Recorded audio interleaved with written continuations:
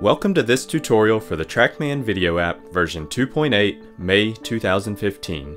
This time we begin with the end result, as we would like to show you up front what amazing things you can accomplish. Here's a recording from the iPad's internal camera.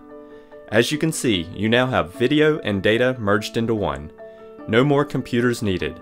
All you need is a radar and Apple device. Let's go back to the beginning and show you how we did it. Connect the Apple device's Wi-Fi to the radar as you normally would. Then open the TrackMan app. In the menu bar, click Start and choose the Player, Club, and Target. Now click on Camera in the menu bar. There are two cameras visible, the camera in the radar and your iPad's camera, which is our primary device. If you want to record from the radar's camera, you will need to select it. Next, let me show you how you can add another camera angle. Here you have an iPhone. Connect this device to the radar as before, and open the special TrackMan camera app. Looking at the primary device's camera list, you can see the external camera has been added and is ready to record. Let's go back to the menu and choose the capture feature. To record with the primary device camera, you will need to press the capture button once for each shot you want to record. Use the circle to frame the player, and that's it. The data and video will automatically record when you hit a shot. On the left, you can adjust light, format, and picture quality based on your environment. To review and work on your recordings, go to History and pick a shot. I've chosen full screen here for better viewing.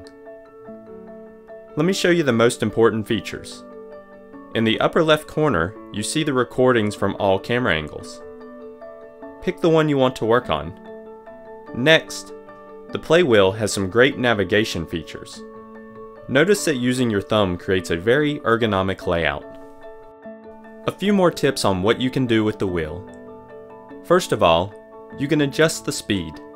Just tap, hold, and pick the speed you prefer. Second, slide your finger along the edge of the circle. Now you can pinch and zoom to resize it so that it better fits your thumb. The circle will disappear after a couple seconds of inactivity. Third, the little arrow on top shows moment of impact.